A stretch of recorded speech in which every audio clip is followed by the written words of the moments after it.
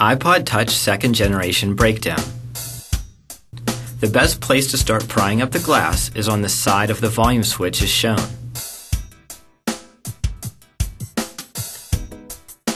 There are clips on the opposite end and in the middle.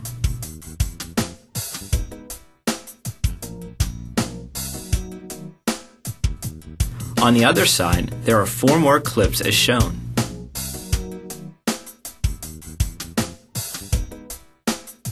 On one end, there are 2 buttons that need to be popped out.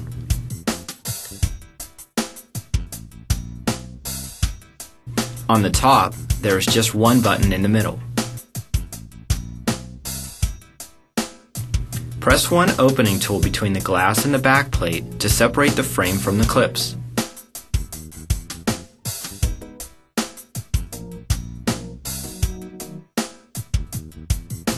It should lift up as shown.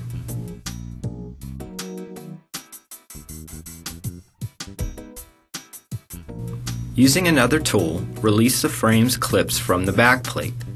Make sure that all the clips are free.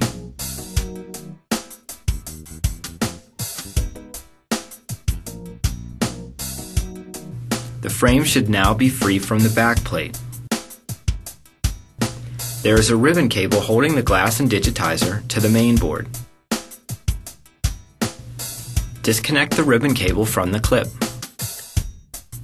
Now you can pry up the other side's clips.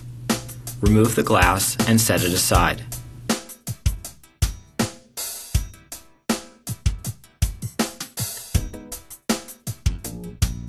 You will need the plastic frame for your new digitizer. Pry it up from the old glass, being careful not to break it. Remove the 4 screws at the base of the iPod.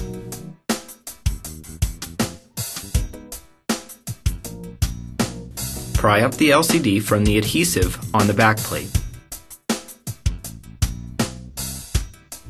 Remove 8 screws from the LCD tray. Pull up the tray and peel the LCD's ribbon cable away.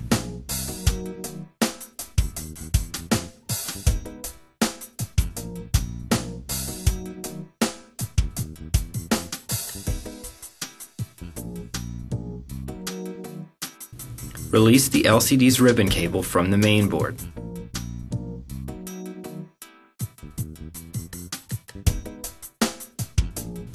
To release the battery, pry it from the plate and desolder the contacts.